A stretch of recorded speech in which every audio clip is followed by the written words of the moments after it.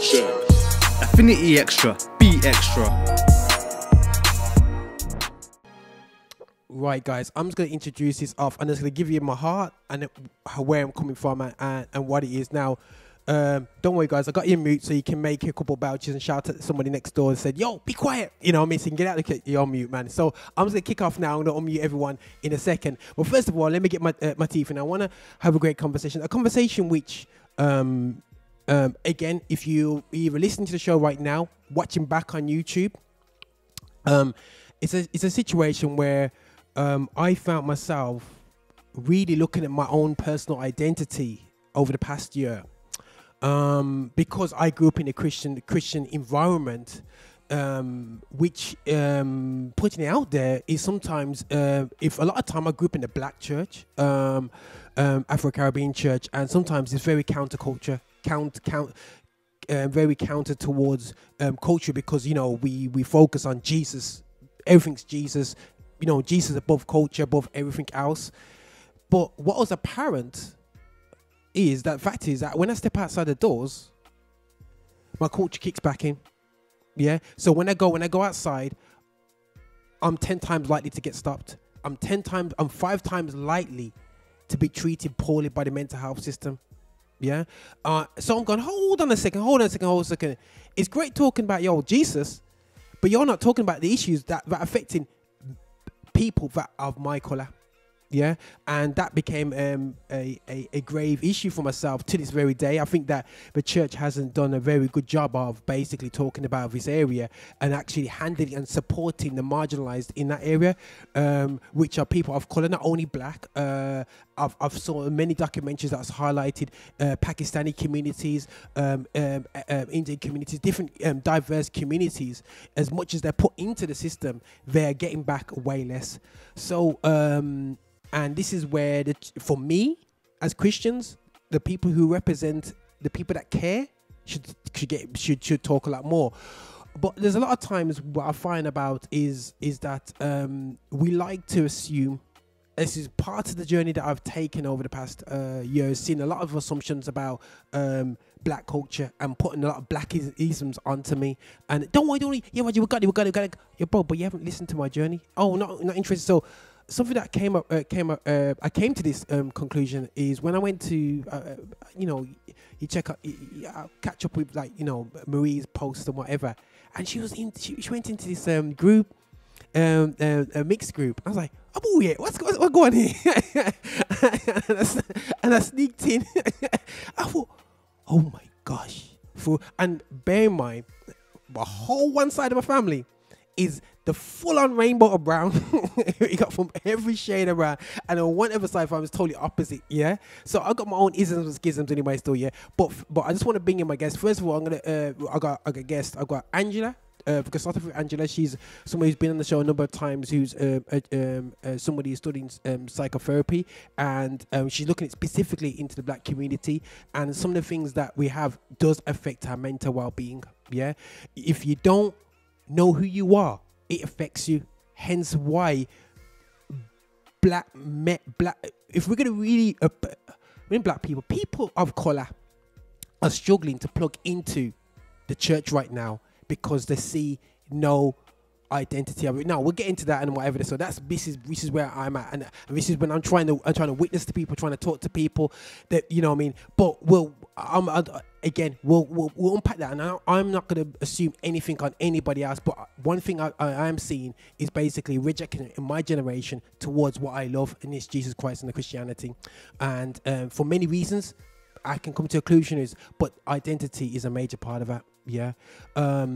Now I'm going to let me just switch on the mics. I'm going to just say introduce everybody to the system. So I'm going to check if everyone's mics are on and everything's okay. So can I have I'm going to try and use and the right aliases, because I know everyone from different versions of the names. Now I'm going to go for the one I'll probably get definitely right. Sandeep Louise. So what's up to Sandeep Louise, because she's our host for Extra Hot Show. So enough love to yourself, sis, man. Thanks for being here today. So that's a good smile. That means I got that right. Now this is one I got fear of, and that's I'm going to say Marie. Yes, Anne-Marie. Anne-Marie. Okay, I said Anne-Marie. I'm like, yeah, got that right. So it's Anne-Marie on the show today. But anyway, no, I appreciate your time, sis, for coming on the show. Also, I want to talk to my boy Sheng, because he's got rid of the knee. You know, what I mean, but we put Idiot, we put the knee back on there, man. Every knee shall bow. Anyway, let's I'll knee you in the head, mate. That's my boy Sheng, and I'm gonna and also we've got sister Angela. Again, trained psychotherapist. I like that word because it really sounds really posh and great. Yeah, but it's great to see people of color in great professions that we can have this conversation, keeping it real in your circle. Now, right, I'm going to start this beginning part first of all, just to give everybody the backgrounds of everyone in this conversation. Now, I'm going to start it off because you know, because I'm definitely more divided than anybody else. But anyway, I believe I am. But anyway, let me just give you an idea what it is. And also, what I want to do is also introduce your favorite meal on a Sunday. Usually, we have the rice and peas and jollof rice argument, but I can't have that today. So what we're gonna do is I was gonna introduce myself and say, yo, my name is Roger Moore. My dad is Jamaican, black, Jamaican, African diaspora, 100%, and I heard there's a bit of Scottish in there as well. On my mum's side, it's French, Portuguese, and also Africans from St. Kitts, and hence why, you know, that, and I'm gonna break that up because that's a total weird dynamic as well for myself as well, growing up as in two different types of family makeups as well. So that's me. What I have on a Sunday, my favorite meal for the Sunday is a whole heap of red kidney beans with rice, sweet corn, and chicken. That's just me on a Sunday. So let me hit it off. I'm going to pick on Sheng. What am I saying? My heritage and what I like to eat on Sunday. Yeah. Yeah, so I'm half Black Caribbean, so from Dominica. My mom's from Dominica, the island, not Dominican Republic, the tiny island next to like Antigua. Cool. And my dad's from Hong Kong. Cool. And Sunday, bro, it's gotta be like brown food, like, you know, yams, dashing, sweet plantain, sweet potato, and like, you know, fried fish or something like that. Okay, cool. You know what I'm saying? So every great faces there, right? It was going. The church is not saying amen to that one, bro. But anyway, I eat my dumplings, man. I eat my dumplings. All right. Sorry, at my age, it probably hurt me too much, so I have to cut down on that anyway. Yeah. But Anne-Marie, what are you saying, man? Hey, so my mum is from Kingston, Jamaica, and my dad is from Dublin, Ireland. And my favorite food, well, my favorite Sunday kind of dish would be, I like gungo peas and rice with fried plantain. And I love my roasters. Okay. And what else? I think that's it. Oh, and I really like fried hake. I enjoy my fish. I eat more fish than meat. And I will always either default to hake or salmon. So that's my favorite Sunday meal. All right. Okay, so we're gonna go to Sandeep. Hi. So my dad's Indian, so he's from India, obviously. And my mum is white. She's from Yorkshire. She's from East Yorkshire, a city called Hull, which, funnily enough, was actually the city of culture in 2018 or 2017, which is an absolute madness. I don't know how, but they've come a long way. And on a Sunday, breakfast-wise, I will start off with bacon and egg, right? Maybe in a sandwich, like a triple layer maybe. And then weekends are my dad's cooking in the kitchen. So he'll make his Indian food, like chicken curry or some vegetable curry or whatever. And then that is what we'll have over the weekend. So we'll have that on a Sunday evening, probably. If I'm not feeling the Indian food, I'll just make myself some pasta and go Italian. Why not? Why not? Oh, it's all good. No, thanks for that, sis. And we have to go with Angela. Now, Angela's, I'm assuming, and that's a great assumption, it's going to be quite singular. You know what I'm saying? You know what I mean? But you go for it, sis. Let's break it down, man. Yeah, so I'm Ghanaian. That's just about it. But I do have family that's mixed race. My brother is married to a woman who's half Japanese, half Ecuadorian, somewhat Spanish, and they live in the US. So yeah, mixed race. And my favorite food on Sundays are pancake days. Once I get out of bed, whenever that is. And then definitely Ghana jollof. We're not even going to argue about that. Nigerian, it's just Ghana jollof. Trust me, just believe it. Ghanaian jollof. That's it. Yeah, man.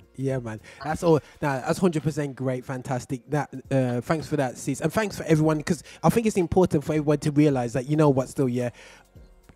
The beauty of our backgrounds is what makes our beautiful Sunday dinner. When we sit down and we look at our dinner and it influences what we eat, that's the day that we eat some crazy, some really crazy stuff. And you know what? I've had rice and peas. I could have rice and peas every week and feel no way. You know what I mean? You know, the things and traditions anyway. So yeah, but let me go back to the subject at hand, guys. Something that, for me, again, I want to reiterate that I had, like I said, I saw the post that Amu was going into, and I gave her a call, and it just, some of the things kind of shocked me. Now I assume because of my back, because I'm slightly not as dark as the average, you know, black person, quite light. When I was growing up, a lot of people thought I was I was mixed race, and I wasn't, and I was like, no, I'm black. But I also assume very easy for myself that my journey is exactly the same as somebody who is, yeah, because I think like, but when I really looked down at it, I said, no, it's not. It's actually different. You know what I mean? It's actually a different type of journey. Now, I don't want to really go into the crux of things and hardcore. Now, I want to go through everyone and talk about is a side. No, okay, let's go to this. The bad experiences. Let's go straight into it. The bad experiences that, you know what I'm saying, might be going straight into, and I think that it's important because sometimes we want to focus on the beautifulness of a situation. I'm not here to slag off. This is not about individuals outside of this conversation. This is the things that people actually were scared. When I spoke to somebody and said to them that, oh, somebody used to touch my hair when I was a kid and said my hair was waterproof, yeah, they was like, huh? You couldn't say that. You know what I'm saying? But the thing is, you don't realize these things carry on in life, you know what I mean? And planes and certain things. So this is why it's kind of important for me to kind of bring that out, because sometimes we repress a lot of things.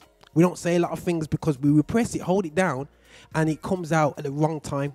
Yeah. So this is a cool space. So listen, guys, go for it. So who wants to go first at this, or is everyone like, I'm after so and so, after so and so? You know what I mean? And let's be real, because you know we're gonna if everyone's listening in, yo, let's just keep it real with this anyway. So I'm gonna pick on Sandeep, man. Okay. What was the question? The question is just give us one of your bad experiences, some of the bad experiences growing up as being mixed race and being just be keeping it real, man. I think my biggest thing being mixed race, or like my probably most negative experience of being mixed race. Do you know what? It's the first time I experienced racism, and it was when I was with my mom. And this is what made it so crazy, because I was probably about 7, and my mom was taking me and my brother and one of my cousins from America who's also mixed like me, but his mom's Indian and his dad's American white. And we were going to the swimming pools, and as we was walking, we crossed the road and someone shouted out their car, "Look at the white woman with all the packies." And in that moment, I was like, and I remember I didn't really know what was happening because I was oblivious, I was so young. But I remember my mom literally holding us really tightly and just saying, "Look down, keep walking, look down, keep walking." Because she was like, oh my gosh, she was just like, "Look down, keep walking." Like, and I didn't really understand it until later when I grew up. But that's probably being a mixed race person and having a mom who's white. We're not the same skin shade. I mean, I'm very pale at the moment. You know, it's been winter, so I'm the lightest I am at the moment. I'm waiting for the sun to come, and so I can get my tan on. But you know, even little things like going to, when I've been to the theatre with my mum, and I've gone to a show. I remember recently, actually, it was a couple of years ago before the lockdown and all this.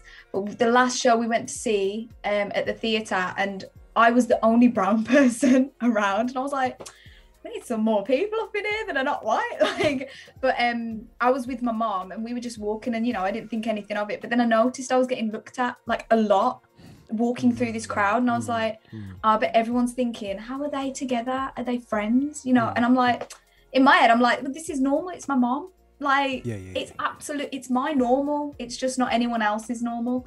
Those are probably the more negative. But also, I think with being mixed race, I've been fortunate that I've grown up. My parents have given me all the affirmation I've needed to understand who I am, and they validated me in belonging and stuff like that. But there is always that thing of like, if I get in a taxi, it's a classic example. If I get in a taxi, and more time they're like Indian drivers or Pakistani, they'll see my name, Sandeep Louise Bardwaj, and it will instantly strike a conversation of like, oh, are you Indian or English? And I'm like, I'm both. And then I'll have the question, do you speak Punjabi?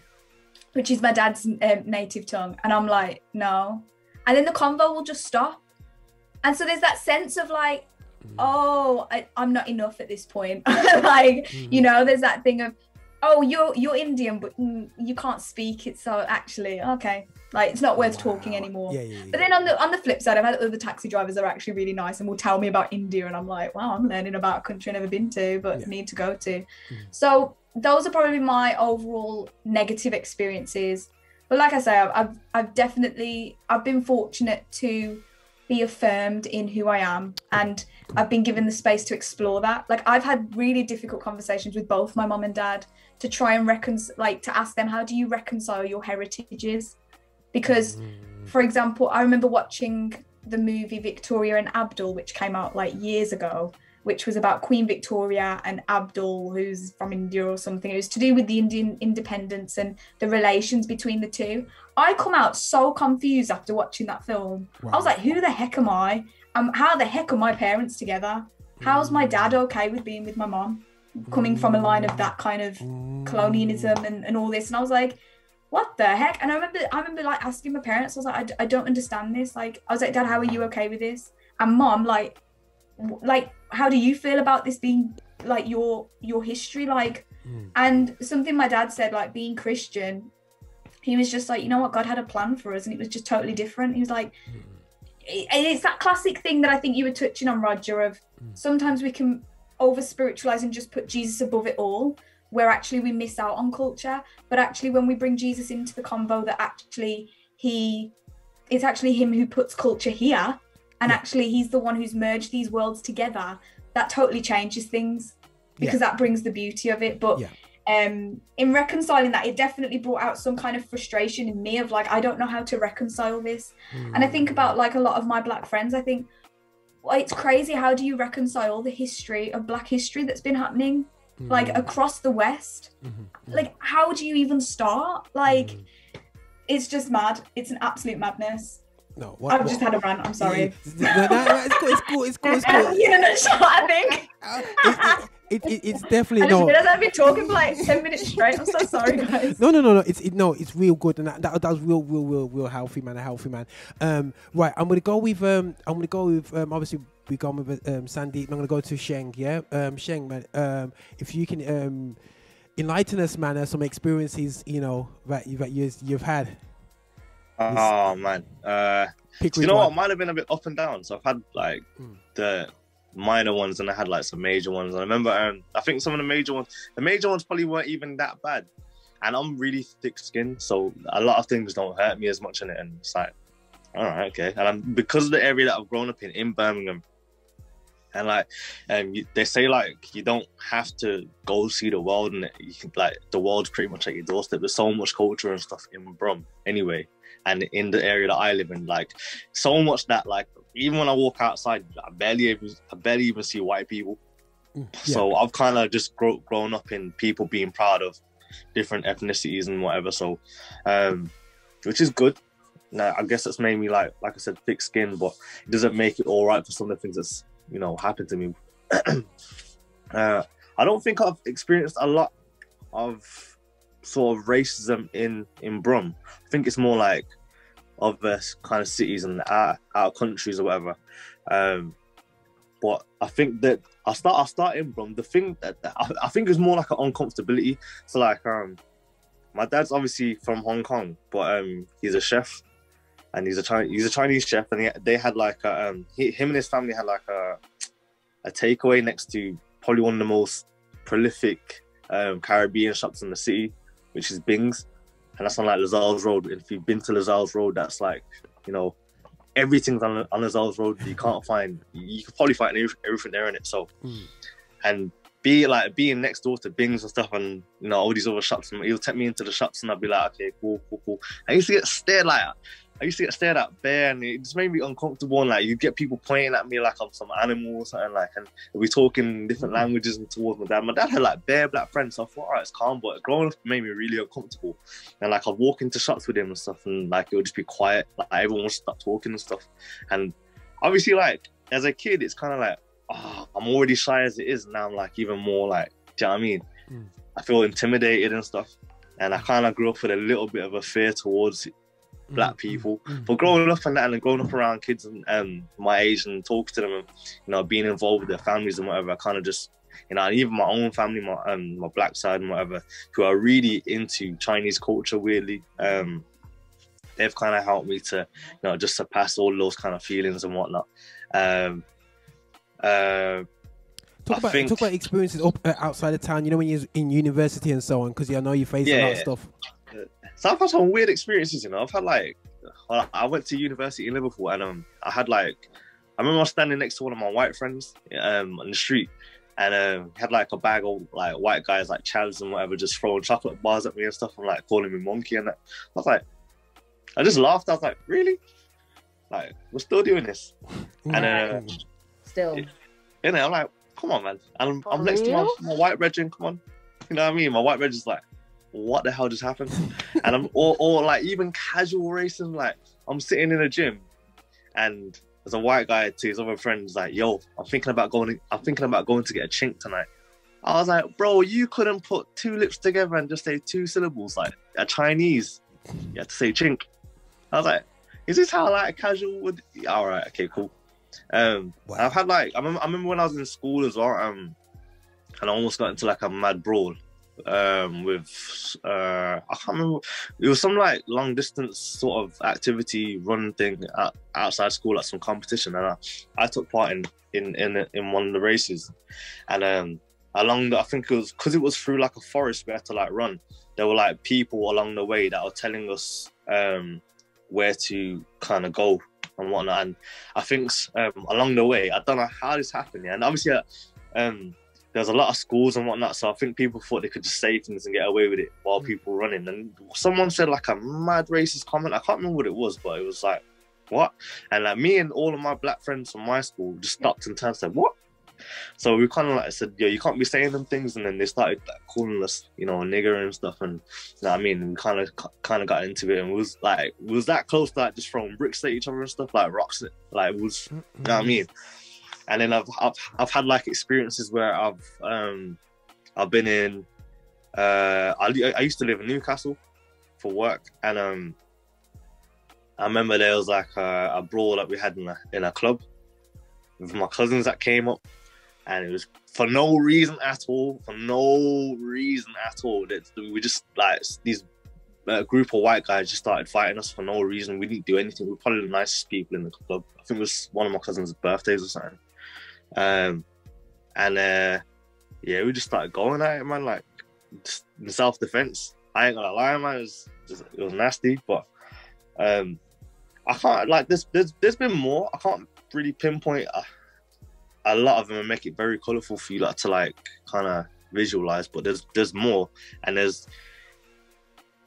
probably a lot more subtle racism that I could pinpoint out, but at the top of my head, those are like the main ones that I can think about. There's not a lot from my Chinese side though. My Chinese side are blessed, and I haven't really experienced a lot of racism towards my Chinese side from other people outside my ethnicity as well. I've been to Hong Kong, and I remember there'll be like, and even when I go like takeaways and restaurants with my dad and whatever, there'll be like staff members that'll come up to me and speaking like Mandarin or Cantonese, and they'll be like, yeah, and I can tell they're talking about me, but it's just like that the language barrier itself is sometimes I don't know, it's like my own fault for lack of or parents for lack of education and whatnot. Get that one. And it kind of, you know what I mean? It might have stumped my growth a little bit in that area, but it does kind of get to you sometimes. Like when everyone's speaking different languages. My mom speaks French and my dad speaks Cantonese, and like they'll speak to their like family members or whatever, and I'll be like, I mean, everyone's got that time where they get put on their phone to one of their family members and they're like speaking harsh accents or different languages like that. My nan never spoke a word of English, and when she was there, she used to like speak to me. I'd be like, "Oh, hi, yeah, something about dim sum." I don't know. You gotta translate that. I don't know what she just said. Wow. You know what? I'll say one more thing. Like, go on. I've been to the Caribbean as well, and I remember one of my first experiences over there was like all the kids running up to me and they're like, "Boy, look a Chinese boy, look a Chinese boy." And they used to be pulling my ears and pulling my hair and everything. I'm like, "Yo, I don't understand this, man. Did they like me or did they hate me?" Like, that was just a funny experience. To now, I don't even understand that, but I think it's just a playful thing. I hope anyway, but yeah, those are some of the experiences that I've had. Yo, bro, that is big. And you know what, bro? The thing is, you're not 48 talking like that. Some of the experience that you've had there, people thinking that you should be 48, 49. Bro, you're barely past 25, bro. Yeah? And you experience things that people said don't happen anymore. That actually hurts, man. You know what I'm saying? You know what I mean? And this is real talk, bro. And you don't say, you don't tell nobody that, you don't put that on blast. You don't put Instagram pictures about all your experiences and whatever there, bro. But you just kept that in. You said you're thick-skinned, but bro, whatever goes in comes out at some point. Yeah, you know what I'm saying? So my encouragement is, bro, yeah, I know it's not the man thing, yeah, but sometimes it's good to get that space to get the yo, bro, because keep it real. But bro, blessed, man, that's blessed. Sorry, Anne-Marie, yo, let's hit some experiences. So I'm kind of similar to Sheng. Yeah, Sheng. I'm quite similar to Sheng because I have grown up in a very diverse area and community. My school was diverse. However, there was always, so when I started school, so I've said this before, I did not see color. As controversial as that may sound, I did not see color when I was in primary school, when I was in junior school. It was, these people are your friends, and that's just that. Like, these are your friends. You've had them the whole time of your 10 years of life. So, you know, and then when I moved to secondary school, I noticed that there were people that looked similar would be together. So then you'd have all the Chinese together, the Vietnamese together, the black people together, the whites together. Like, everybody kind of had their clique, but everyone that looked similar. And that's when in year 7, I was like, hold on a sec. Everyone looks familiar. Like, but the set of friends that I was with, I had Indian friends, because I had like one of them that came from my junior school, and it was just me and my Indian friends, and it was great. But then you start to see gaps in what you can relate to with each other. So when we're talking about different experiences at home, I could not relate and they could not relate. There was always that kind of barrier. So then it was just like, okay, who's gonna understand what I'm talking about when I'm saying, when I wash my hair, it takes ages. My mom had, she's been detangling it. I've got to put all these lotions in it, all these conditioners. They could not relate.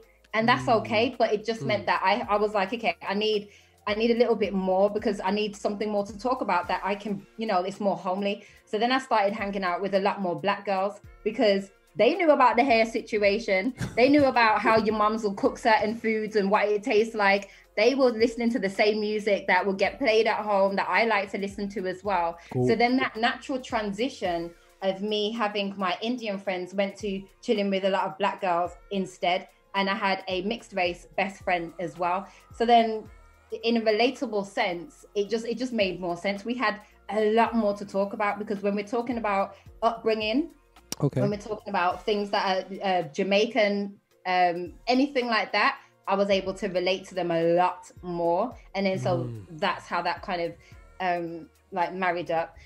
The interesting thing was that when you kind of embrace yourself and your whole authentic self, now for me, I could just talk normally like this, and then I can switch in like on and off with patois casually. Now, I wouldn't do it in this setting, but when I'm comfortable with people, I speak a lot of patois. So I did a song that kind of had like patois in it, and I heard a few people make some comments when I was saying that, you know, I'm just gonna have fun with this and just do it because it's part of my heritage. I had a couple of interesting things said, like, yeah, but you're not black. Why are you trying to speak patois? Why are you you sound stupid? And I'm just like, whoa, hold on a second. Okay, you have your opinion, but it's almost like saying I don't have a right to be embracing me. That's how it comes off. Another thing would be when we was like doing our gel pieces. So during school, it's probably like the early 2000s. And we used to do all these gel pieces, and you had the fringe, and it's just, you got all the swirls happening. And then you had like your diamond socks that would go over the knee when you go into school, you know, and it was just all of that. And my cousin used to braid my hair in amazing patterns. Like you couldn't even follow these with your finger. And I remember one time someone must have said something to me, and then my comeback, whatever I said was sharp. Now, I'm not the type of person, like, I'm not going to be screaming out profanities or anything like that. Okay. But if I say something, it's going to be kind of, it's diplomatic, but in a way that it's like, ooh, she said that. But it's not rude or anything like that. So my comeback, when we was in school, remember it's a school setting, it was strong. The comeback, what the person turned around and said to me was, why you acting black? You're not black. And then it was kind of like you know, when you're in that moment, like, oh, I don't actually have it. What am I supposed to say to that? Everything else you can say to me, I have a comeback, but now you're coming after who I am, and I'm trying to make sure I embrace all aspects of me, and it's like, am I allowed to? So then it's like, okay, do I need permission to like embrace my blackness? Do I need permission to embrace my whiteness? Come on. Because I'm both. I'm a whole human being. I am both. And I think that's kind of what it's part of the ignorance with it, because maybe people aren't, it's like when you see somebody who's white, you kind of put a stereotype on them. This is what they like to eat. This is what, and blah, blah, blah. And we all do it naturally. You just put the stereotypes on people, and you kind of group it because it makes sense to you. Logically, you'll be like, okay, you know, how does this make sense? How does this fit? But when you have someone that's mixed or multi-heritage, there's no box for them, because the experience and the mix of cultures and everything, it's completely different in every different way. So it's just like, I do feel like people, when they don't know where to put you or a box to put you in, then it's just like, okay, I can choose to be mean and play on that in a negative way. Okay, cool. Or I can just accept you for who you are. Crazy. Now, guys, that just having these just bringing these stories, you know, people are just making a few comments and they're loving the conversation that's happening. And it sounds kind of so simplistic, guys, but it's so enlightening, because we have so many assumptions as human beings that people know your experience. They don't know your experience until you talk about it, you know? Angela, I want you to, I don't know if you've got any points to jump into some of the things that because I see you nodding your head going, yo, whatever. Is there anything you want to point out? Then I want to really look at how, because this is a gospel station, this is the Christian station, and the reality show is, I want to look into how we have or have not supported the situation, you know what I mean, the situation at hand. And I want to look at what can happen as well, what needs to happen. But what from all our suggestions and what we're talking about, but I want to touch into that. Sorry, Angela, is anything you see so far? I'm just mad that you had to go through all of this. And knowing that the microaggressions and the racism you've had to face are not just from one side, they may be from both sides. So when Cheng was talking about not being able to relate to the language barrier also being a problem, I felt him a little, because I'm from, my mother and my father are from two tribes in Ghana that don't intermarry. So I mean, I'm not mixed race or anything. I mean, if I say I can relate to what you're saying, I'll be the biggest lie on earth. I won't say that, but I could sort of empathize with the, I don't know whose side I'm on. And I'm from Ghana, but I don't speak any Ghanaian language very well. And I live in a different part of Ghana that speaks a different language. And my parents just spoke English just so that, yeah, we could just flow. Just speak English and go along. Don't worry what anybody says. And people are like, do you speak Twi? And I'm like, no. Do you speak Ewe? No, you're not Ghanaian. I get that, you know. So I can't even begin to imagine what it feels like to be from, you know, have people react to you this way because of the love that brought you together. I mean, it was love that brought you into the world. And I'm just thinking about when I told my brother I was going to talk about this. He was like, I should have called his wife to ask her a few questions, but I just had a really crazy week. I've not been able to. But it's like the first thing Erica will tell is that there's a lack of identity. You don't know what side you're on because her father is from Japan, her mother is from Ecuador, and her mother, who is from Ecuador, has Spanish and French and native Ecuadorian blood. And then she comes to America and then she marries a black man who is from a culture where he is not seen as Ghanaian. And then their kids are, you know, all this, you know, these different races. So my father used to say they have a mini United Nations in their house, which is which is funny. But I mean, I'm just really thinking about it in the sense that for me it has never been an issue of where do people come from or who are they getting married to or, you know, who are they with. It's just been an issue of love them. That's and when Marie says she doesn't see color, that's sort of been it for me because my family has always been so open-minded that I wouldn't react the same way another Ghanaian person will react to seeing a mixed race person or a black person. Or say in Ghana they'll say you're brony if you're mixed race, or white, so you're just a brony. But I'm just thinking about how all the mixed race schoolmates I had whose parents were half Ghanaian, you know, what they've had to go through and the kind of experiences, and this is all really new to me and it's very fascinating. So I'm just going to sit back and listen.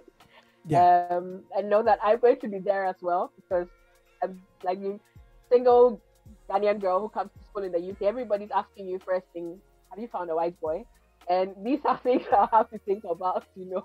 These are things I'm going to have to begin to think about if I'm going to be in these circles and be in this country, you know, and sort of understand the dynamics of things. So I'm just going to sit back and listen. Okay. No, that's totally blesses. Now, guys, no, thanks for that, Angela, and something we you mentioned about identity, guys. Yeah. Now, Anne-Marie, you are straight in like, yo, I'm the best of these. You're looking at both. You're not even looking at both. It's not about sides for yourself. You are rep. And something you said there, and I have to say out loud because I've heard it said. Yeah, and black people, we you know what I mean, I've seen I've looked left and I looked right, yeah, and I've heard we've said it is like, but they're not black, but you know what I mean, and now I'm like this, but hold on a second, you know when you fill out the details, I was like, but isn't it part of the details afterwards? You know when you got the equality thing or whatsoever. Now, for Anne-Marie and Sheng, here's the question: do you see yourself as being black? Sheng, do you want to go first? Do you know what I do? Because you know, because of my mom, like I do, but also it's like I identify as what I need to identify as. So I've culturally, and obviously my skin type, my hair and whatever, like it takes off a lot of, you know, from my mom and whatever. So there's like there's half and half of both my mom and my dad. So I have to identify as black. I have to. And because of the way I've been brought up and culturally who I've been around, what the foods I like and all that kind of stuff, even the way I speak, yes, I would say, yeah. If you're talking about on paper and who I identify as to the police and stuff, and then probably still be IC3. it's a very, very, very, very detailed question, you know. But yeah, I do identify as black, but also I'd say, and like there's a lot of like stigmas and whatever on, you know, how you should, or whatever pronoun or whatever it is you to use to call people that are mixed race, or do you even call them mixed race? Do you call them dual heritage? Do you call them half caste? Whatever. I've never been offended by any of those like kind of terms, but I would still identify as, you know, a split down the middle, like I am mixed or dual heritage or whatever. Okay, cool. No. That's sweet. You know, Anne-Marie, I'm gonna hit Sandeep with a different total question. So get ready yourself, Sandeep. Anne-Marie, what you saying? I identify myself as being mixed race. I always have, and I always will. Part of the logic behind that for me would be, if I was to identify as black, I'm neglecting my Irish side. I do not want to neglect any part of me, and that's how I understand it, and that's how I see it. So I will embrace all sides, and I will not identify with just one. Yeah, and I know that different people, depending on, because like the American mixed experience is very different from the UK. Okay, and a lot of mixed race individuals in America, because of the whole one drop rule. Yes, they're kind of more so, they see themselves as black because it's literally like they're going to see you as black anyway because you've got black in you. But that's not the kind of mentality that I wish to live by. And for me as a mixed individual, I embrace both, and I'm mixed race. Beautiful. Yeah. No, that's 100% beautiful. Now, what's the one drop rule? What's that?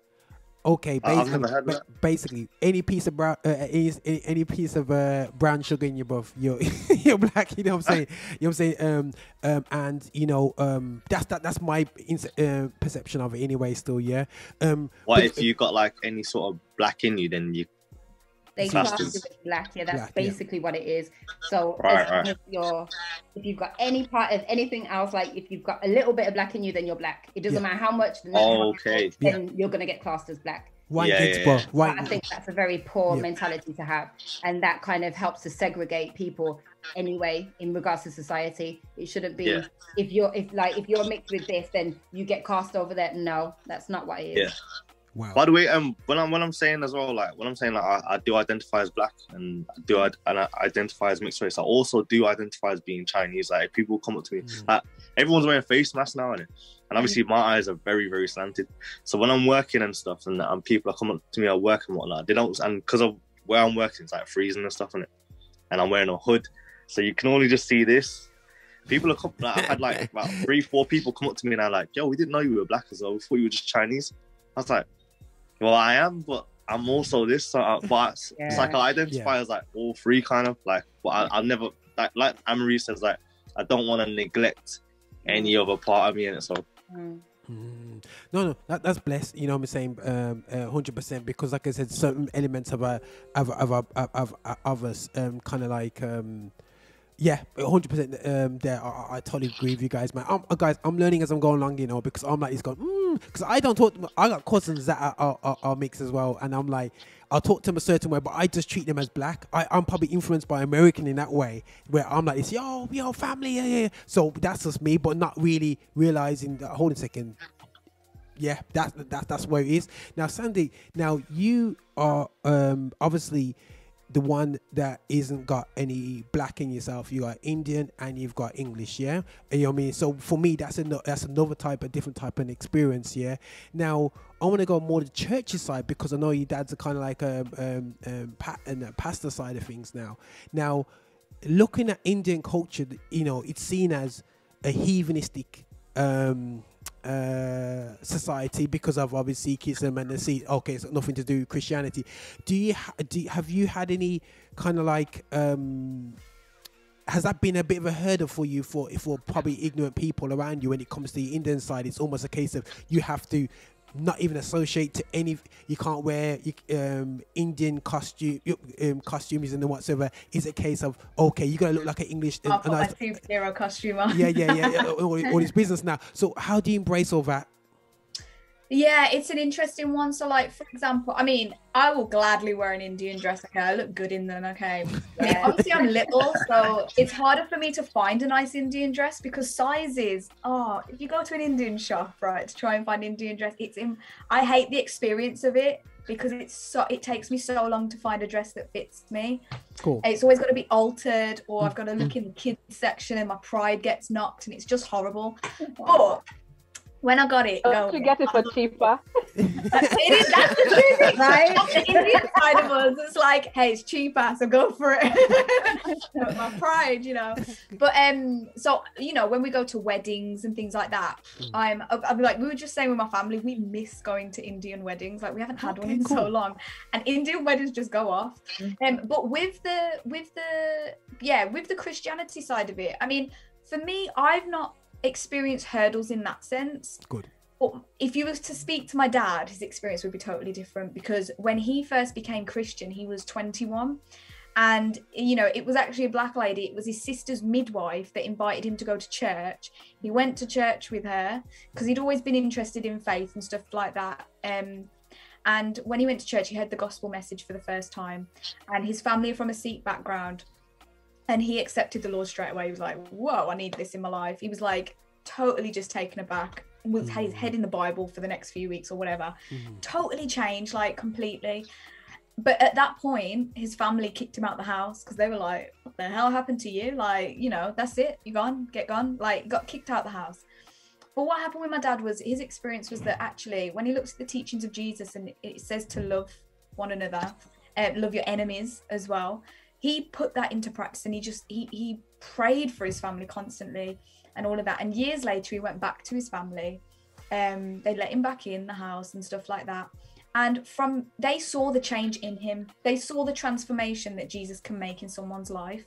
And all of his family, my grandma, my grandpa, all of his siblings except one, all came to the faith. Wow. Through his life. Like, all of the one who didn't marry the Sikh, so you know, game over. But all the others all came to faith, which was amazing. And so you can see the power of the Spirit in that, of how God was like, okay, there was a purpose and something happening there that was way bigger than my dad ever imagined. And my dad's journey. See, my dad would be the best person to get on this call. But speaking of my dad's journey, he leads the church in Bilston, where I'm from. Okay. And he pastors the church. Now, on the side of the church, he also runs a centre which helps people into employment. And with this work, he has to work with people in the council and things like that.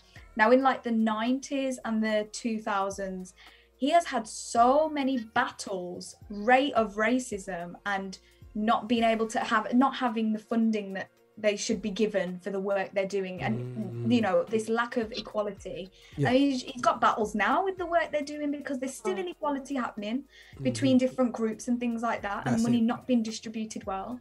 But you know, that's his experience. Now, for me to hear that, it makes me really sad because I just think, I look at my dad and I'm like, Superman. But like, he's had the struggle of having to make this life from a little village in India, coming here, having to start this life, you know, from the age of 12 when he came, he had to be his parents' translator to even help them navigate through the country. So the struggle's been more for him and the hurdles he's had.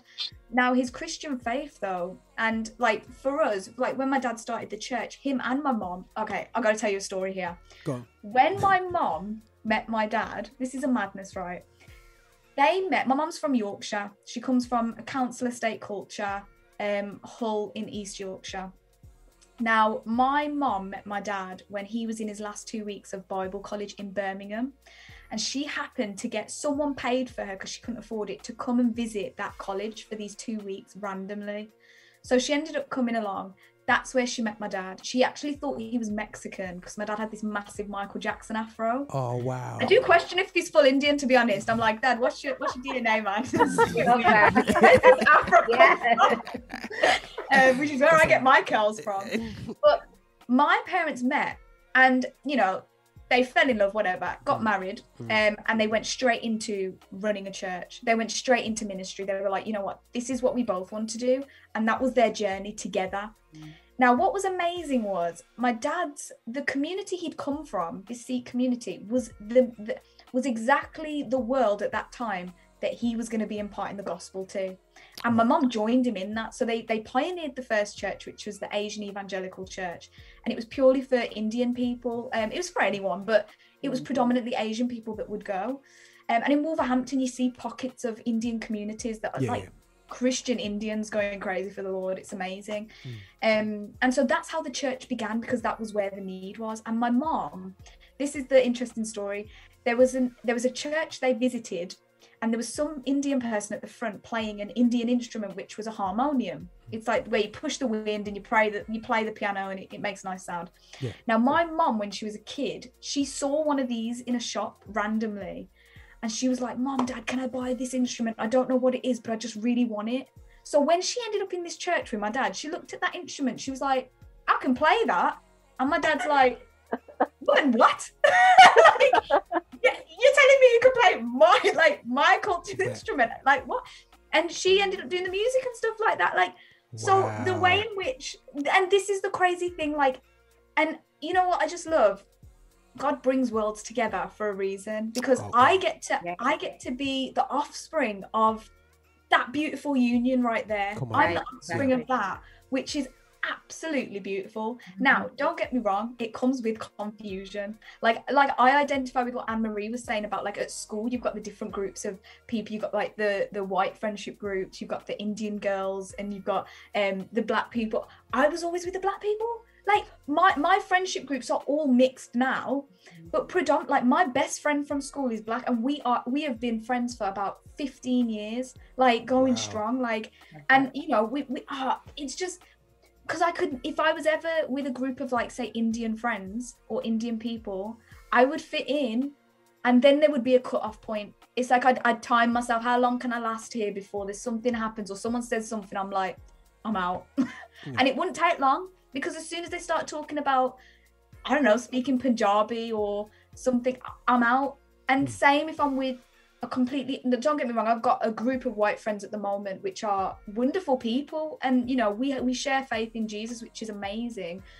But I always know that I'm the only brown one, and I'm always on edge of, like, who's gonna make an awkward comment, like who's gonna do the accent first. You just naturally have that on edgeness about it. So I've had hurdles in some senses of the word, but I've had, my mom's always said to me, like, Sandy, you're the best of both worlds. And she calls me like 50-50 Hovis bread, you know. 50-50 bread is best of both worlds. She said that to me, you know, and like it's actually carried me through with my race, like genuinely. That actually I've had to remind myself, Sandy, you belong where you are, as you are. And that is it's exactly what Anne-Marie was saying. It's who you are, it's who you're created to be, and there's nothing wrong with it.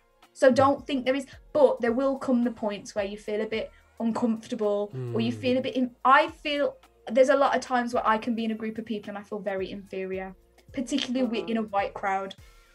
Naturally, I will just feel inferior, right? And I don't quite know where that comes from. I think it's a sense of, I know that media doesn't represent Indian people in a serious way. Yeah. Which is where I think I won't be taken seriously. Sandeep, that's a great point. I'm going to peel it, because I had a conversation with Anne-Marie, which is going to pitch into this really well.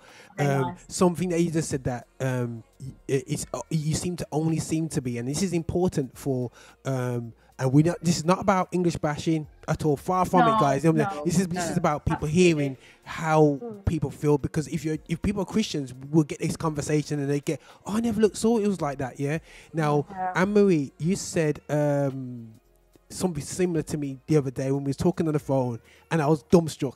You know what I'm saying, when you spoke about in terms of defending your color was only in a certain environment, and Sandeep says that the one where it pushes her was in the same English. I'm gonna say English because because white is diverse within itself, because my nan would never associate herself to English. Trust me, she's Portuguese. She's like, I am not English. You know what I'm saying? So that's something that my nan always, I never forget that from my nan. But Anne-Marie, something that you pointed out to me, if you can bring that into this conversation about defending your colour in the different environments. Yeah, so when the whole George Floyd situation happened, there were a couple of incidents where I was supporting a lot of my Black peers, my Black family, because at the end of the day, if they're hurting, I'm hurting. Yeah, man. If they're happy, I'm happy. You know, if they're struggling, I feel like I'm struggling too. What can I do to help? What can I do to support? Yeah. So in kind of like the Black sphere, should I say, it's like it's fine, it's okay. Like, I'm there to support. I feel what you are feeling. When it comes to English, and it's not all English people. No, it's not all English people, but it's just particular pockets of individuals, and maybe it's just the ignorance, the lack of research, and whatever else, or the privilege. But I've found myself having to defend my Black peers, and I would see that as I'm defending myself, because that's me. I'm having to defend myself in particular circles, and I don't have to defend being white as such, being like like my Irish side. I'm not in circles where I have to defend that. But I'm in circles where sometimes like an awkward thing will pop up, like a question or an assumption or microaggressions, and they'll pop up, and I kind of have to nip it in the bud, and it's very awkward. Because everyone's like, oh, maybe that touched a nerve. Well, yes, it did. Your ignorance is, please educate yourself, because this is not okay. And that's how you see a lot of groups, even like in the media campaigns and different things like that. A lot of big companies will slip up doing silly things because there's lack of representation on their boards, in their executives, in all of those kind of higher managerial positions. Because if they had somebody that was in those positions, they would say, you know, this is racist, right? You can't do that. You can't. So it's that. And I just want to point on something that Sandeep said is you belong. Like, you should always feel, listen, if there, I don't know how many mixed dual heritage or multinational people are here listening, but you belong. Absolutely. If you don't take anything from this conversation, just know that you belong. It doesn't matter where you are, where you're placed, you belong. Don't ever feel like you don't. You belong. You have a right to be there, and you have a right to embrace all sides of you. You belong. I just wanted to say that because that really resonated with me. No, actually, just that came to my mind because we're talking about Christianity as well. If you think about Jesus, right? I'm pretty sure if you want to get in with like being dual anything, Jesus knew what it was to be dual something. He was fully man and he was fully God in one. Like, so when people want to, I've got to say that because I've been in churches, particularly, I've been in Church of England. I was at a Church of England church once. It was a wonderful church, wonderful people, really spirit filled, love the Lord. We're doing great work for him. There was one instant when I first started going, the lady, she meant well. I know she meant well. She just didn't know. And she said, the first thing she said to me, she was like, oh, we have an Indian family that comes here. We'll have to connect you with them. Oh, wow. I was please don't, because I'm not going to identify with them. I'm half Indian. I'm not full. I'm not going to, it's not going to be a good experience. I was like, don't do that. But I was like, oh, okay, great. Okay, bye. I think you even get that as an African person coming to the UK. They're like, oh, we know a couple of African people that are from Zimbabwe and they're from Gambia. And I'm like, I do not. It's like, okay, I'll know as much about them as you do. Right. The intentions are there, the good intentions are there, but it's not really fitting, the jigsaw's not it's not, it's the wrong piece, isn't it? The intentions are there, so guys, 100, this is absolutely fantastic. I think that, I want to look at growing up in church now. Sandeep, it's interesting that your dad's a pastor, and that input that you had there. Amri is smiling because she knows she can say the same thing as well. Dad's a pastor as well. I'm a PK too. I'm a PK. Okay, so we got pure PKs. As for Nelson and his house, but no. On a real note, T-South Sheng, T-South now. Kind of, I know you grew up in the church environment. You've done the BCC, the black church, and so on like that. Still, and growing up, how being half, when you mentioned that they kind of make you know that you're half Chinese, did you feel like they made you know that you were Chinese, or did you feel that was a really comforting place? Now, what should happen is that everyone should be just here, relaxed, going, oh, I'm welcome here.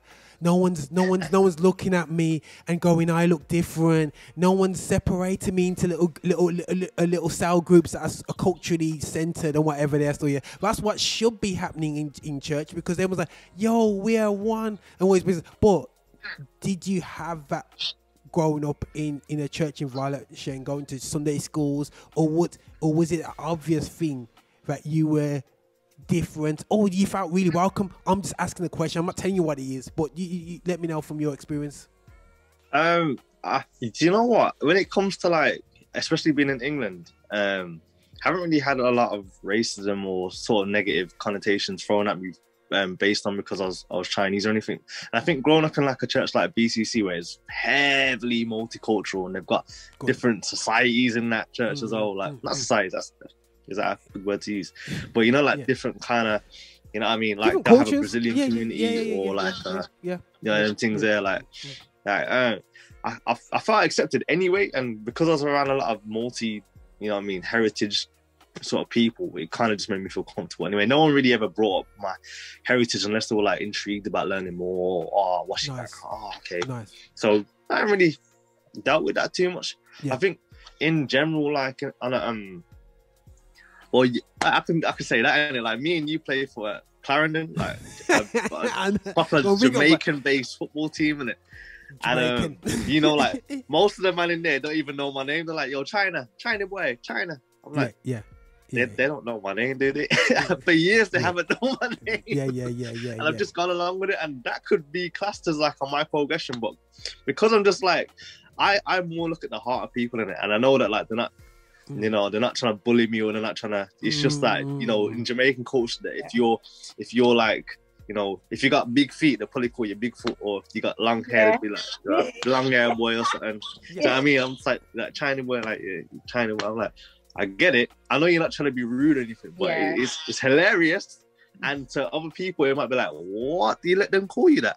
I'm like, don't worry, man. I know the heart behind it, so it's cool.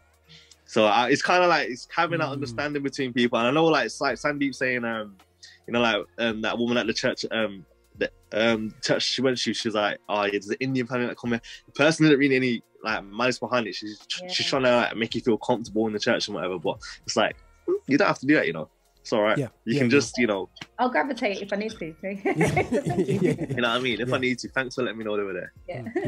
I'm wondering, Marie, do you guys ever have anybody asking you they can touch your hair? Yeah, all the time. All the time. Cheng, I'm so sure your hair's longer than mine now. No, I've tied it up twice in it, so it's like sort of. Wow. Yeah, it's a bit messy at the moment. That's why I got my hood up. So I don't get strangers asking. I've had people ask, like in school and stuff, but I just kind of put that to curiosity. And but I think it's all about boundaries when it comes to that, because some people might find it highly offensive. Like, I'm not a petting zoo. But if you genuinely just want to touch and understand the texture of my hair, if I know you and I know that's where you're coming from, I'm happy to help, but I'm not a petting zoo. So don't put your hand in my hair. If you have not asked permission, you need permission. So it's coronavirus.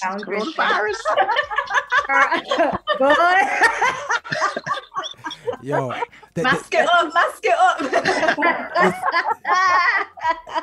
Listen, I see a lot of girls, especially like coming out with the shower cap things, looking the bonnets and that in it. So so obviously, is that like a new rave or something?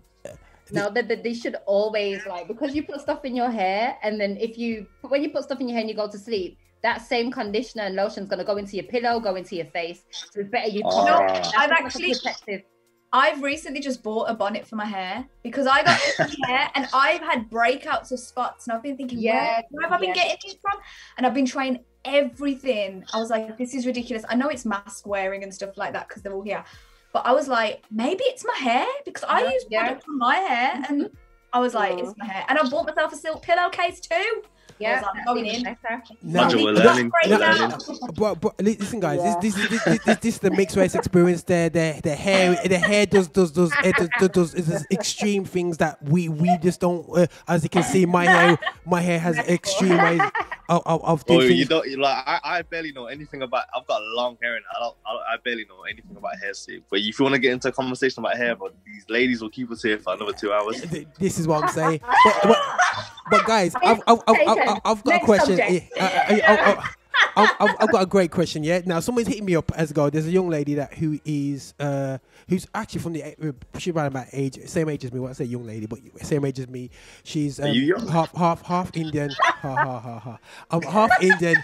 I believe half English, and she said that I'm gonna put that she's had experiences going to black churches, and they're almost treating like she's not a Christian, like she's visiting, and all that. Like, right, she's not Christian, and she's had her experiences. And here's a flip side now.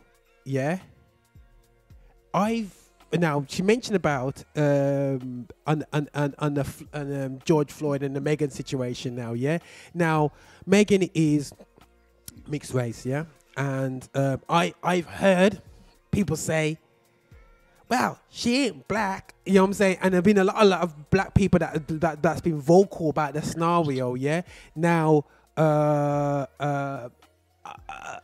like, that's a bit harsh still, because the reality show is that, for me, she is black, and she is, you know, like people mentioned before, and she's best of both sides, as we have mentioned in this conversation, and she's affected by the racism of a black side, and prejudice onto her side, and for me now, I'm looking at this, and there's been a major link, and why Angela is 100% in this conversation as well, is there's a major link that there's been a stigma that I've heard a lot in the past 6, 7, 8 years in care, that we'll find more mixed race children in the mental health situation because of what that you know. But again, I know as a black man, they say a lot of things about black people, but actually not quite true.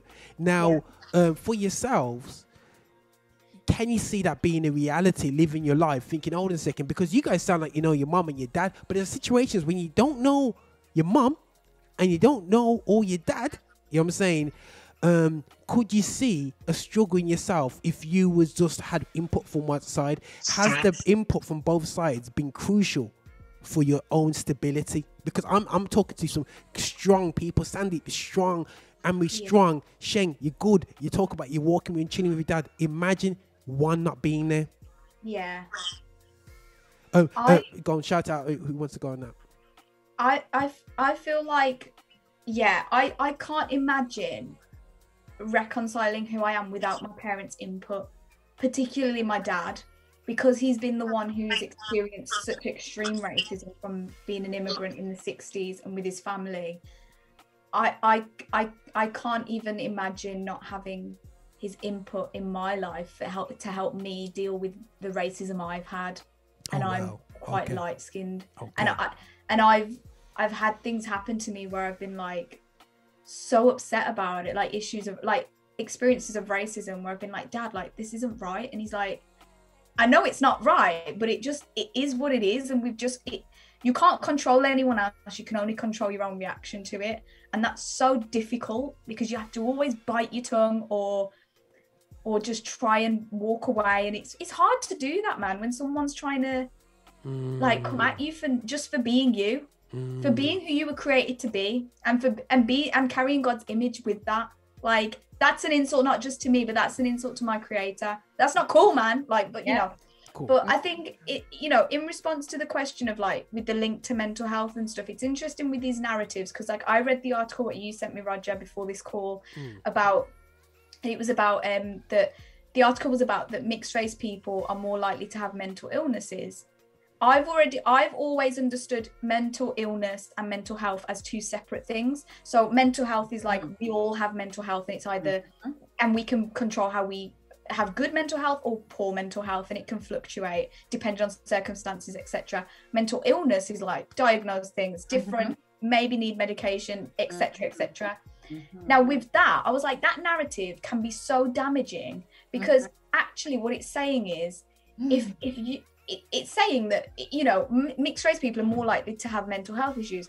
For someone who's full white or full Indian or full black, who have the opportunity to be with someone of a different race, that's then going to put in their mind, if they've read that, to just think, oh, actually, maybe we shouldn't do this because our kid's going to turn out with mental health issues. Like, for me, being a mixed race person, that by default, my child will be mixed race, which I'm very happy about. I'm like, great, they're gonna have a blast. Like, they're gonna have some difficulties, but they are gonna know that they were created to be that, and that's beautiful. And they get to inherit me. It's great.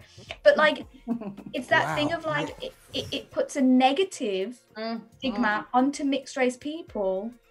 And it's not to say that we don't have mental health issues, because I actually think everyone has mental health issues. Everybody does. Everyone does. No one's like exempt from that. Like, it's life, isn't it now? Like, and it's good that we are able to talk about it. But I just think to have narratives like that, and it's similar with what happened with Megan as well, of people saying like, she ain't black or whatever. Like, who is any, however she identifies herself, we must respect that, whether we agree or not.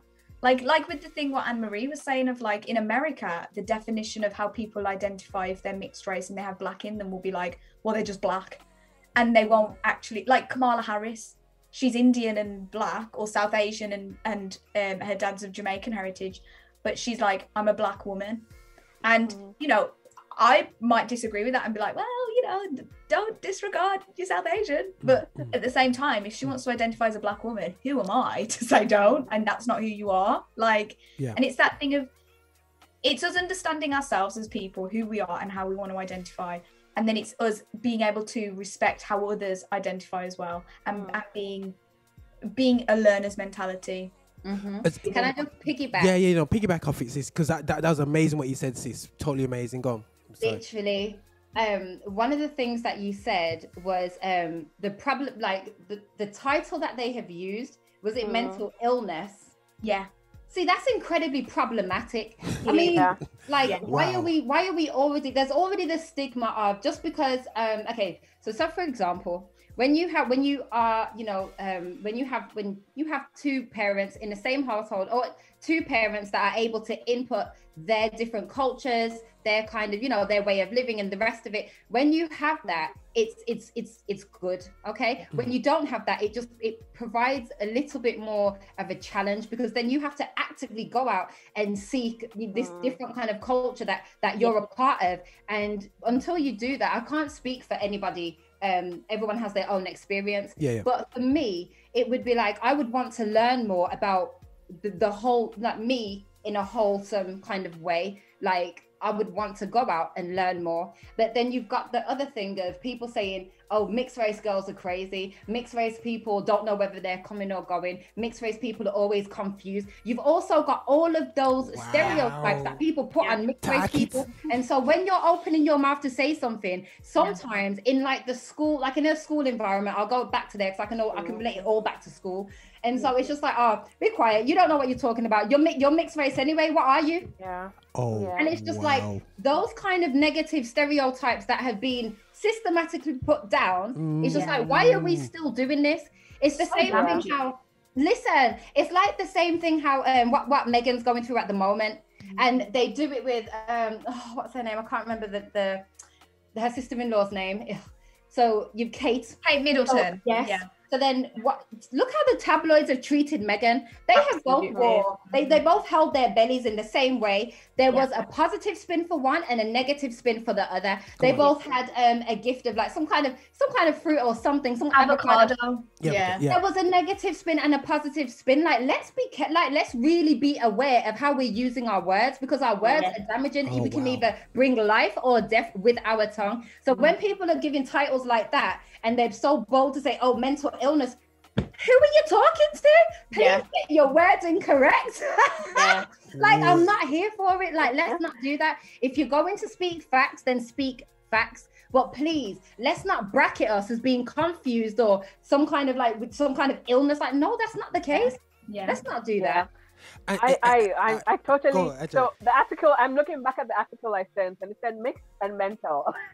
And I did the research and I looked at the papers. And the first thing I was going to say when Roger asked me about the mental health was that the representation is horrible.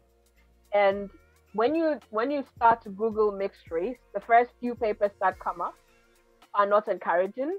It's sort of like the same way when you start to Google Black mental health, you have all the bad things being spoken about first of all. And that upsets me as a Black person, and also that upsets me now knowing that I have mixed race, family, and understanding that it's not all negative for everybody, and the kind of connotations that are put out there, because that in itself is harmful, as you and Marie and Sandeep have already said that. Already having that narrative of mixed race people are confused and don't have an identity and don't have this and those. And I've got such a totally different sense having a conversation with you. I never would have had that sense having a conversation with my nieces or my sister-in-law, because they have been able to establish an identity from parents that love them and remind them that they belong, and they don't have to take sides. But I have been present, like when I did the research and I saw the first few papers, and when I sent the papers to Roger, first of all, there wasn't enough research that was being done. Nobody is talking about it as much as it should be talked about. And yes, everybody does have mental health problems. Again, they're going at it from the negative point of view. And I think they're talking about it a lot from with regards to young people and boys, especially. Also, the research I have looked at has related to high school boys in the UK and what they have to go through being mixed race because of police brutality and all those things. That's why they did talk a lot about mental health. But I do totally agree that the narrative is negative, and that absolutely upsets me being a mental health practitioner, because I'm all for really looking at the resilience and the positives. Because if we don't talk enough about the positives and the resilience, and that's what my whole research is about anyway, my PhD. If we don't talk about the positives, we're constantly going to roll with these negative narratives and continue to try to put people in a box, or try to categorize them, or try to have them take sides, or continue to be ignorant about our microaggressions and not want to learn anything and just be comfortable with let them think how they want to think. They're not Black, they're not Indian, they're not Chinese, they're not, just continue to put people in a box. And it totally upsets me. It upsets me so much. And I wasn't particularly happy when I saw it as well. I'm not happy about it. And I'm definitely, in my research, I'm definitely looking to, I haven't considered the mixed race element as well in talking about resilience. But for me, I think it'll be important to add that.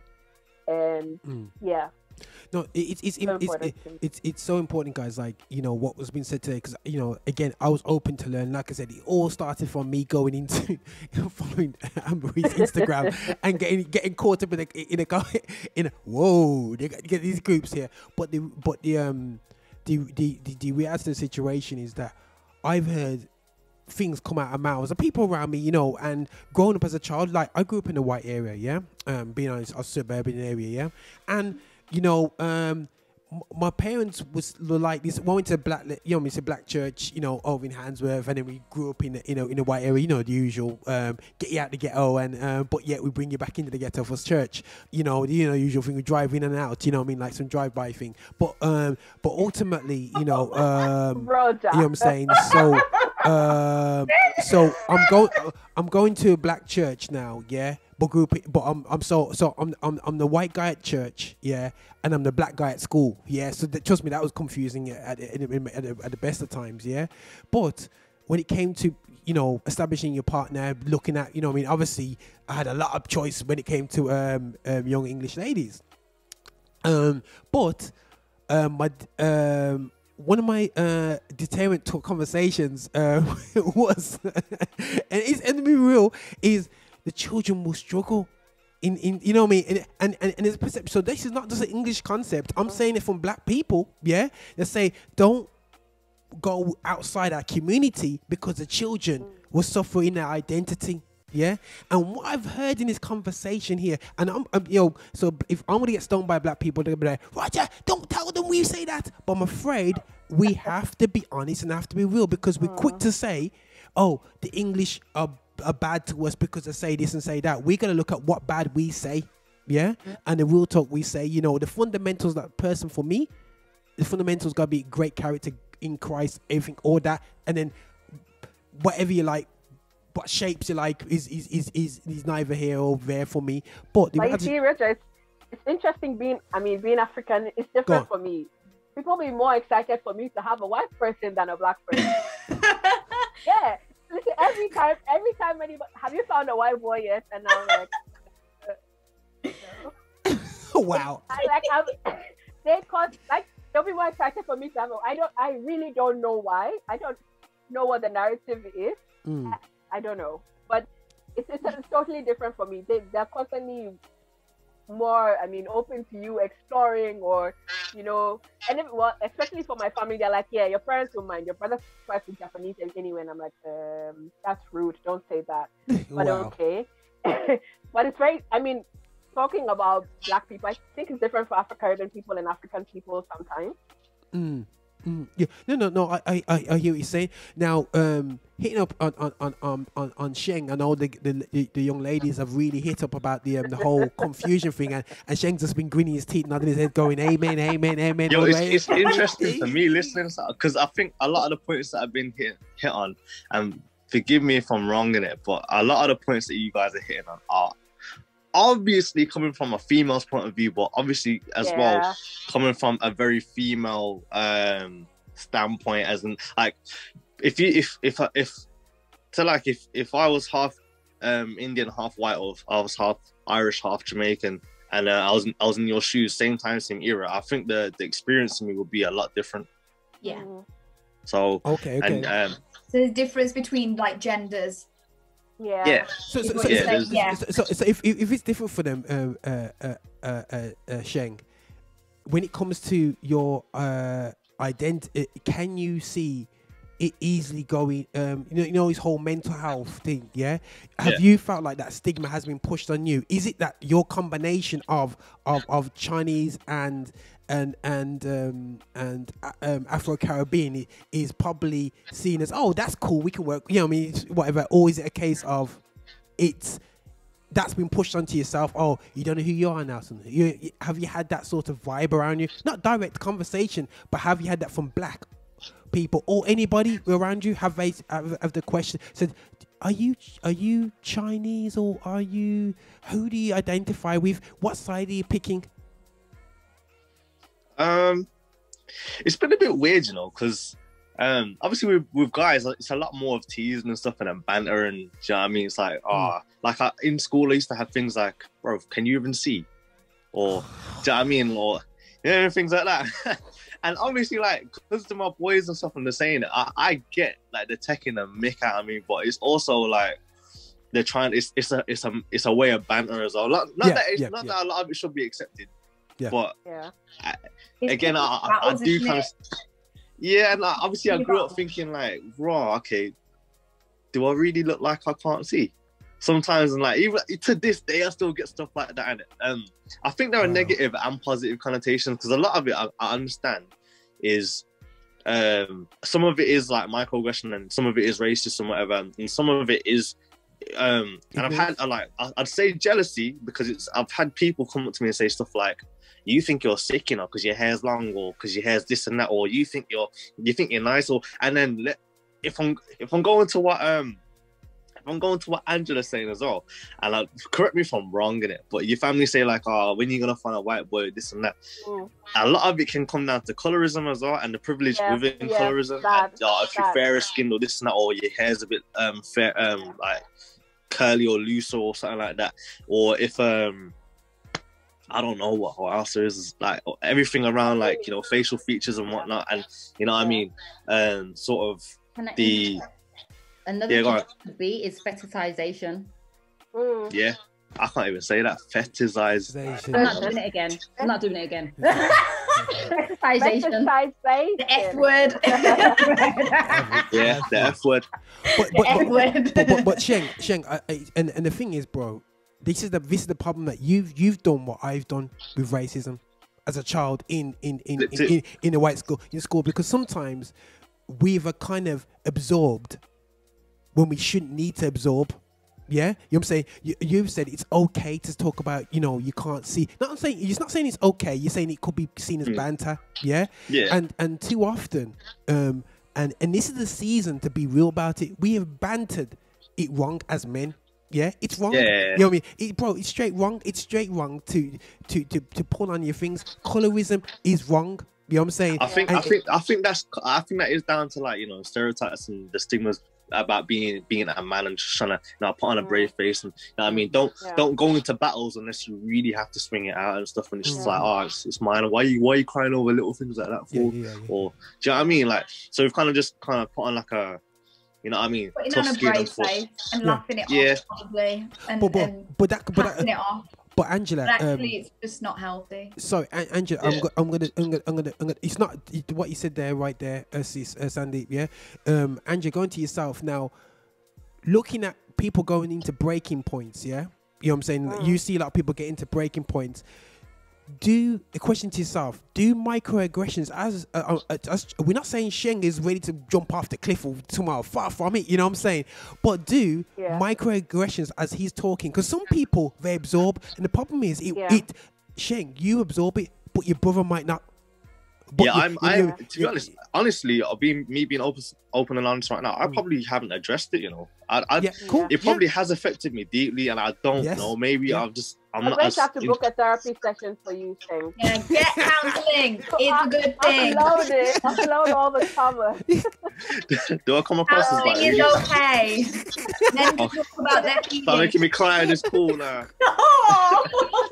And you know what? That's a whole subject in itself. No, but do you know what though? Do you know what's helped? Do you know what's helped? Yeah, like going back to what you're saying, it has helped.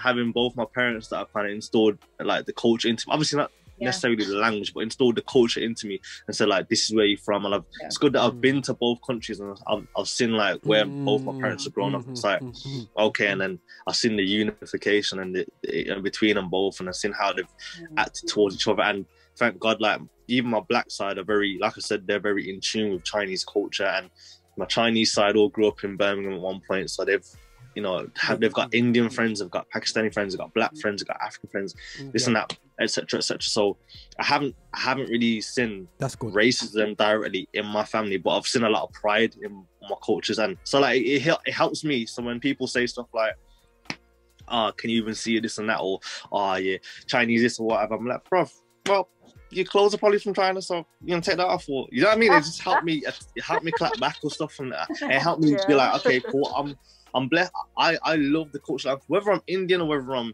like Slovakian or whether I'm Chinese or black or whatever it is, like I could be like, well, this is why I'm proud of my culture. So you can tease me all you want, but you know what I mean? Oh, crazy! No, that's absolutely crazy, bro.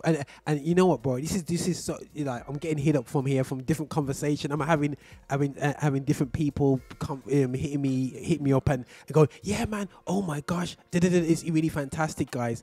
And something that was said, and I want to reiterate, stigma. But so, Anne-Marie, you kick in, and I'm gonna go on. Okay, so what I wanted to share was that there's a lady called Dr. Maria P.P. Root, and there is actually a Bill of Rights for people of mixed heritage.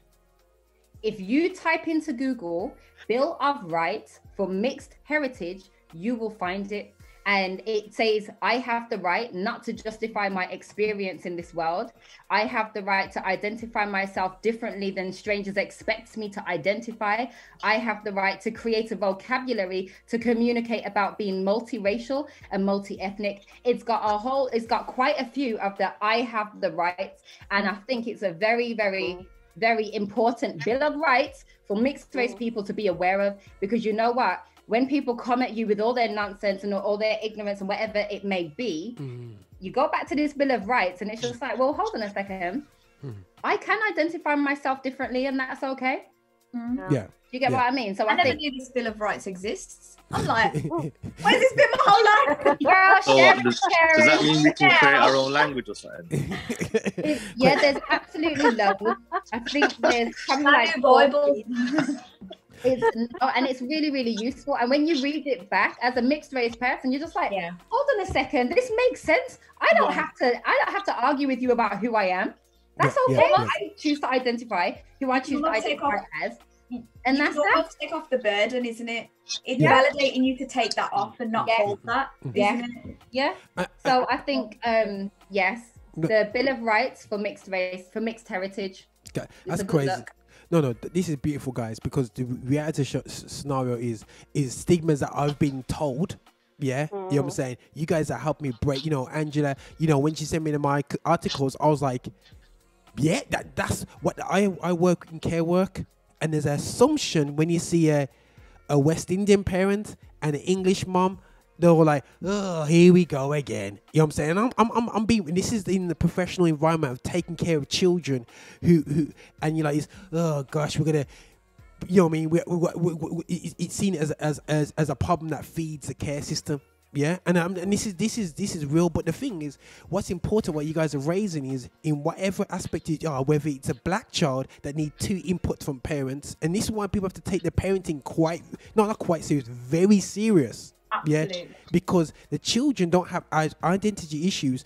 It's okay to say, oh, we're going to leave it to the church. Yeah, but we have to show is, and we can moan about church. But the key thing is a mom and dad has to put identity into the children and make them proud of who they are, and then look at how they interact with other cultural groups. Yeah, and interact in a better and more positive way. And it's what these conversations are real important for me, because I know as a black person that we have unfortunately assumptions of Anne-Marie, of Sheng, because Sheng, you're black, bro. You're from the ends, and and you play football. You're a bunch of black guys, yeah. So you're black, but the reality show is that's not fair and that's not right. Yeah, you're not black. Yeah, but you are at the same time. It's in the weird sense, you know what I mean? But the reality show is that we treat you as black. Or Anne-Marie, the girls, them will go, oh, she's nice because she's, you know what I mean, got a bit more, you know, a bit lighter than me, and it adds the colorism foolishness and the hair foolishness, and you know what I mean? And they get all that, and they get and people don't realize is that the microaggression that happens on Nelson. Yeah, I'm sorry, Nelson. Sheng. On Sheng, might hit his chest and fall off. But that happens to your son, Sheng, yeah? That might not hit him that same way. And this is why I have to look at that. If what I can take, my sons might not be able to take. So I have to stand up and say, yo, dude, that's wrong. Because I'd say, because he said it to me, doesn't mean you can say it to my children or to other people. Wrong is wrong, and this is the beauty of today. We can talk out our experiences. I know, guys, we just enjoy this conversation, and I know I have to come to a conclusion, man. But I have learned an amazing bit. Now I wanna get one little bit of comment from yourselves here, guys. Just like almost on a positive note. I'm looking back at my comments. I'm not even. I know we have to do a part 2 this somehow, yeah. But because the comments I'm having, so like, yo, get me on, yo, it's great and fantastic, because I think it's a season where people can understand our journeys. Yeah, it's a season where people can go, oh, that really happened to you. Yeah, I get it. You know what I'm saying? And it's a time to connect. You know what I mean? And for me, as a Christian, we don't try to connect that way, because we try to sweep under pain, sweep under hurt, try to sweep under. Oh, don't worry. Just drop some olive oil on it, rub it, and it goes away. You know what I'm saying? You know, and the reality show is that, you know what? Sometimes it's just able to talk and have that conversation. Yeah, and something that Angela said to Sheng, and you know what's so funny? Ain't no man going, yo, can I book a session for a therapy session? We don't do that in our country. Yo, that's weakness. No, you know, man. Sheng gonna could put that on radio or on YouTube. You mad like, nah, I'm good. You know what I mean? But it's something that men will. That's a whole other subject itself. Men and signing up for the importance of therapy. The culture is not here in the UK. It's something that we want to encourage as well. Being able, it's good to talk, as I say. But that is changing though. A lot of people now are a lot more aware of navigating awkward emotions that they are feeling and navigating it better, because what's happening is there's a lot of broken people that are not admitting that they're broken. So then they want to raise wholesome children, but they're dealing with their own demons. They're dealing with their own past traumas that they have not dealt with. And so that in itself causes problems with our society. Yeah. And when we're talking about therapy, a lot of the reasons why people will like in like Black culture, with like even when I've mentioned it to my mom, and like I had to do therapy last year because of something that happened. And when I was mentioning it to my mom, she was just like, and obviously the older generation are gonna get this. Are you not praying? Do you read the Bible? You know? And I was getting all of that, and I'm there like, Mom, like a replacement for those things. Exactly. I'm just like, there's something else that needs to happen. I don't have the tools and the resources right now, you know, that I need to seek something else, because what I know and what I understand right now is not working for me right now. It's not okay. And so people will think, oh, when you do therapy, you're broken, you haven't found God. Where's God? You know, he's still there. You must be crazy. You know, you're weak, or your life's a mess. But the reason why people go to therapy is to adjust it, like to adjust to adulthood, is for self-care, is for extra support, like self-discovery, coping and learning like new skills, processing past events, improving relationships. Like there's just so much more to it, and people put on a negative thing like therapy means you need help because everything's going wrong. No, that's not true. And I think that's a stigma that is really crippling our society, our community. You ask a therapist if they have a therapist. They do. Most of them probably do. I have a therapist. Important. Exactly, because y'all need therapy. Of communication and making sure that, you know what, if there's something that isn't like, I don't quite understand how I'm supposed to feel right now, I'm feeling a little bit into myself, a little bit isolated, I need someone else to tell me how to deal with this, whatever this feeling is. I need someone else to step in and help me navigate out of this space. It needs to make sense. You know, there's a lot of like, life will throw a lot of that. I'm not preaching, but life will throw a lot of things your way. And a lot of the time we will shy to ourselves, and we're not going to talk about it because we're ashamed or whatever it may be. But I'm saying, mate, if you need to talk to somebody, go and talk to somebody. What we need to do as adults is take accountability for whatever trauma or for whatever hurt that we are noticing and do something about it. Progress and heal. Let us heal. You get it? The hair flick at the end killed me. Come on! Come on! Mic drop moment. I'm just saying. That was so good. Listen, we had this conversation last week and 2 weeks ago. We've been talking about it, and we had a whole podcast on it. So you are on the right track, Maria. Totally on the right track. Like, wait, this is a narrative that Roger is pushing. This is a narrative that we are pushing. We're constantly talking about people getting therapy. We need to heal. And I'm here if anybody wants to have a conversation. I'm here. Yeah, honestly. Yeah, that's big. And you know what, guys? You know, this is Amory, that was real special what you just said there still, and I appreciate it. And I appreciate the passion of it, Amory, because you know you've seen fallen people around you. When you see people being destroyed because of not being able to, and the passion that I have because I see young men crumble and not deal with things, and we escapism through, unfortunately, through drugs, through misbehavior, and you escape through the wrong areas, it'll come out somewhere. And you know when you got that thing where you're full and they're trying to stop the leak, they put the hole and they'll cover something and it comes out somewhere else or whatever. And then too much in life, we're just trying to do this now.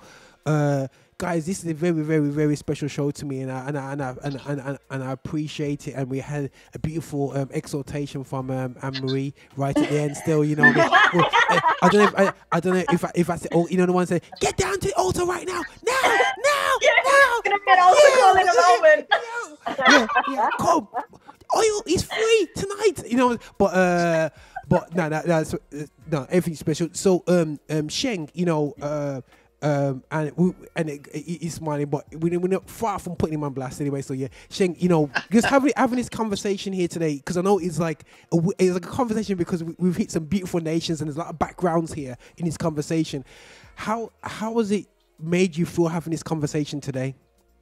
You know what? I was gonna say something to end on as well. Like, do you know, like, whether you're from, if you're from a mixed heritage sort of background, and you have like complications with who you are, or whether you've grown up with like strong parenting, and you are very, you know, proud about where you come from, or whether it is you don't know much about where you come from, or you have, you know, you've had like negative stereotypes forced upon you based on, you know, where your parents are from.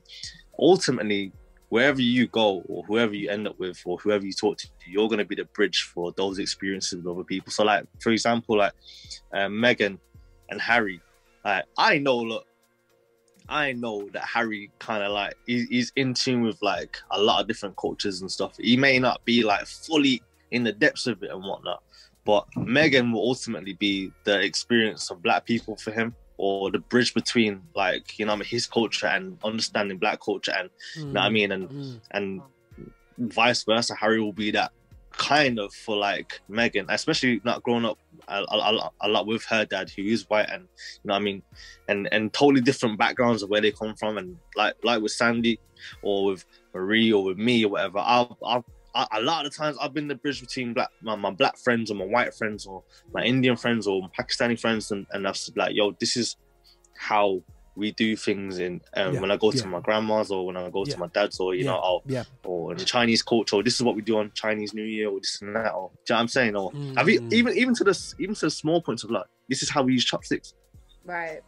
Or little things like that. So if whether you, or it could, or on the flip side of it could be like, yo, you're dealing with this type of racism. This is how I've experienced it. This is how I deal with it. And you know what I mean, this is how, or you could be the advocate or the spokesperson for like teaching your friends about, you know what I mean, why you shouldn't say certain things about people in this culture and that culture and this and that as well. So that's something to take away and be proud of, and always like kind of remember, like, you in your experiences, no matter what experience you have, should not be thrown under the bus. It should be like spoken about in whatever situation you go into. Love that. Big. Well, loving that, man. Loving that. Sandeep, you know, you got anything to close off on? I think for me, the big thing I'd probably want to just end on is that, like, at the end of the day, when you look at identity as a whole, we can either look at our identities as just existing, or we can look at ourselves as being created. I like to go with the thing that we've been created, and actually created by a beautiful God who has placed his very image in each and every one of us, whether you're Black, white, Indian, mixed, Chinese, Japanese. I'll go through all the countries in a minute if I don't stop. But God's placed his image in every single person on earth, past and present and future. Now that, we all carry that. We're created. We're not just existing. We're not random. We're created with purpose and a plan. And I look at my own experience, because that's the only experience I can speak of. But seeing my two parents and their journey of how God has completely transformed their life, brought them together, and now I'm here. It's not coincidental. That clearly has a purpose and a plan that was given by a creator for the people created with his image. And that's the one thing I want to end on, because to know that you're created gives you purpose, and it gives you that belonging. And it's a belonging that isn't temporary just for this life, but it's eternal. And I hope everyone listening to this, whether it's after if they're listening live or if they're listening on YouTube, like, that everyone will get to know the creator, because only when we do that and get to know God himself who created us is when all the problems and the confusion and the nastiness of racism will actually just completely go, because we all have to go on that journey of either repentance or forgiveness, and you can't do that on your own. And I think I just hope that from this conversation we all can continue, like Nelson said, Sheng said, having those conversations and being educators in our circles and spheres, and being the bridge of reconciliation. That's exactly what Christ did for the world, and I think we just got to do that. We're just gonna have a small break to hand out the offering right now. I'm passing around the basket now. We have this. We've got tea and coffee in the back. Yeah, I'm saying. Why you mean, bro? More than tea and coffee, some carrot cake, bro. Got some slices ready for me. Sandy hitting the nail on the head, you know, ending church properly. You know. Right, properly. Come on. Telling you, free sister. I definitely a PKs are coming through right about now still, you know. Gonna meet up in the foyer. Yes. You know what I mean? They've heard it many years in a row. You know what I'm saying? 100%. Angela, sorry, Amory, I know you did a finishing maneuver on your last thing when it came. You know, is there anything you want to conclude with, sis?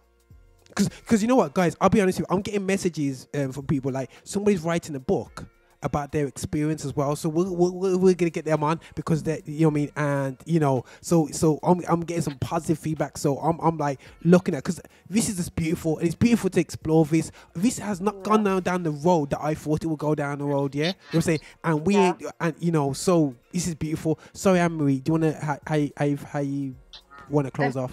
Just a quick one to close. Then it would be, if we're unsure of how to approach or treat people, let's just go back to the basics of human kindness. Let's just go back to treating people with love, being patient with people, being understanding, not presumptuous, not doing and not forcing our thoughts or how we think people should act on them. Just be kind. Let's be kind humans. Let's be patient. Let's be loving, and that's it. Sweet. It's not. It doesn't have to be so complicated. No, it really doesn't. It's simple. And that's it. That's closed. The door is closed now. I'm good. No, that's blessed, man. Angela, any thoughts closing off? Yeah, I've just been grateful to sit back and listen and learn, because I definitely don't have the experience you've had. But it's been beautiful listening to the diversity and moving away from the negative narratives and just enjoying the conversation, really. And as Marie said, the basis of it really is love. And piggybacking on what everybody else has said, I mean, honestly, I constantly say that our narrative of love is flawed. And if we go by our understanding of love, it'll be flawed by biases and microaggressions and lies and, you know, the understanding of what the system or our community or environment has taught us. But if we understand the love of God and He teaches us how to love, we wouldn't have so many problems the way we do now, and we'll see each other as just like creations of God, and that's important. But I love that everybody's like, you know, I'm not taking sides, I'm who I am, and this is where I'm from, and this is what I love about myself, and yeah, I'm all for it. I've just been here to learn today, so thank you for educating me. I'm really grateful to you all. Yo, I'm in the same boat of Angela, man, and I'm blessed. I want us to change how people. I want us to love. I don't want to push. I don't want to make a set of people seem as the only aggressors out there. You know what I mean? Because we sometimes we can get caught up and just point, yo, English people, you are the wickedest people in the world. But there's things that we need to improve on as well as people, and we need to retrospectively look at how we talk about our mixed race cousins, because we got mixed race cousins, how we treat them. Hopefully people are listening to this conversation and having a good look at how to treat them. Yeah, they're not black. Yo, they're not this. Yo, they're not that. Yo, check yourself. And this is a beautiful conversation. And I've been humbled, guys, and I appreciate that. I appreciate the true color. And something that somebody said, I read a lot of, I listen to a lot of podcasts and a lot of things, you know, theologically and whatsoever, and the decolonization of Christianity. And something that we can all smile at is the reality show is that the Middle East at the time of the Bible being written, there was actually, forget Northern Europe, forget what's been given to us. Yeah, the reality show is the spectrum of browns in that time. Exactly. You know what I'm saying? It just makes it for a beautiful. I know we've been influenced by media, from the Eurocentric element or whatever, but the beauty of Christianity being something of color. The gospel, if you actually study the so-called doubting Thomas, he walked all the way, preached the gospel all the way into India. You know what I'm saying? And brought the gospel into Asia. We look at the Ethiopian eunuch. All these things we casually talk about and don't realize that the gospel has reached these places before even it reached England itself. Yeah. So it's really important that people of color have a major part to play in the fact that basically Christianity is, and it's important that the disciples recognize. When they saw a bit about cultural issues, they was like, hey, nah, mate, make sure that everyone get fed. And they were on it, you know what I'm saying?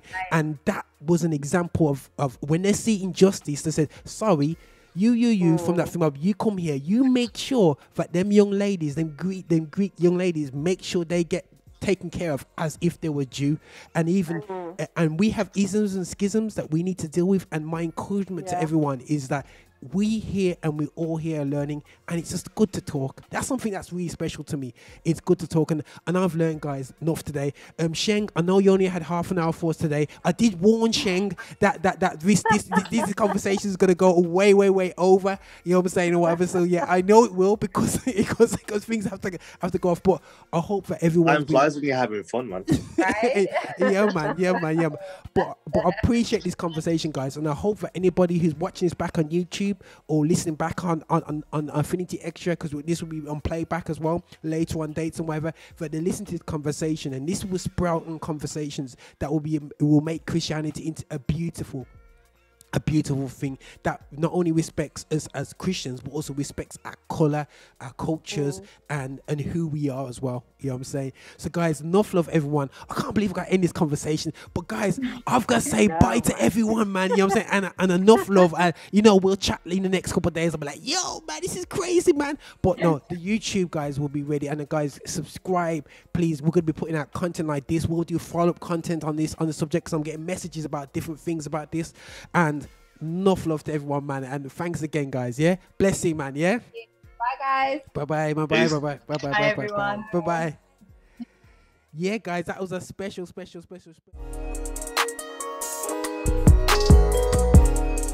Visit us for updates and shows at affinityextra.co.uk.